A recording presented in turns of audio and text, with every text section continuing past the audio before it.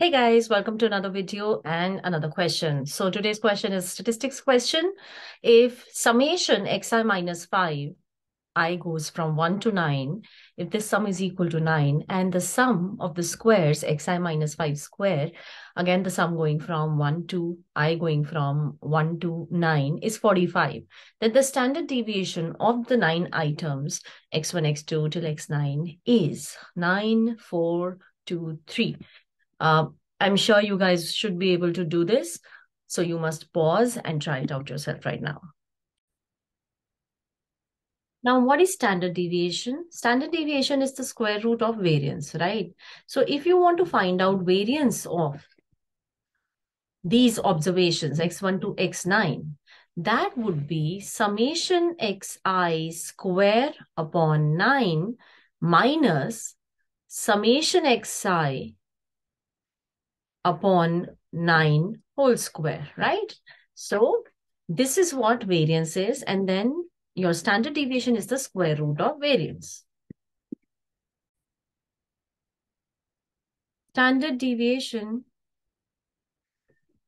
is square root of variance. Now, variance or standard deviation, the fact is they remain unchanged if observations are added or subtracted by a fixed number. So if you add or subtract a fixed number from your observations, then there would be no change in standard deviation or variance. What we have instead of xi's, what do we have? We don't have summation xi with us, okay? We don't have this, but we have that summation xi minus 5. I goes from 1 to 9 is certain value, okay?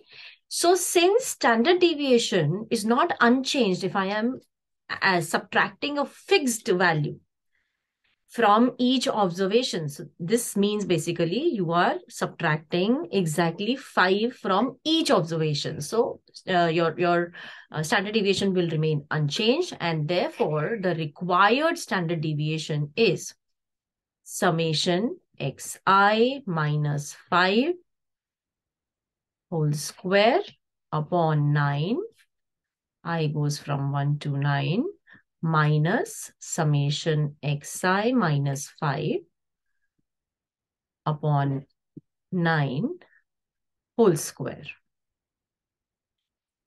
So which means that what we have is this sum is 45. So variance would be 45 upon 9 minus 9 upon 9 whole square. So that means it is 5 minus 1, that is 4. So variance is 4. That means standard deviation of these observations will be square root of 4, and that will be taken as 2. So 2 should be the correct answer. Do we have an option? Yes, we do. So C is the correct option for us.